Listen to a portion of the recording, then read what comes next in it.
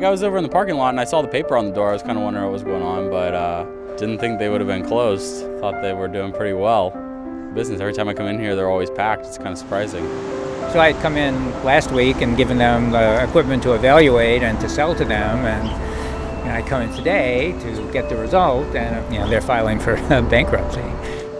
It's just sad to see it go. It's obviously a long-time DC institution, and you hate to see that go away. But at the same time, life goes on, and that's kind of the price of progress, I guess, in some cases. The thing that I think is happening here is what has happened to things like Tower Records, and that is that the internet has taken over. And you can go to Amazon.com. You can buy camera equipment and get repair services via the internet. It's not personal.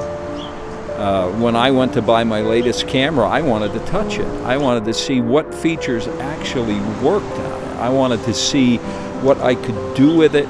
And the Penn people knew how they worked, and they'd sit there with you for a long time. That no matter how well they design web pages, you're not going to find that online.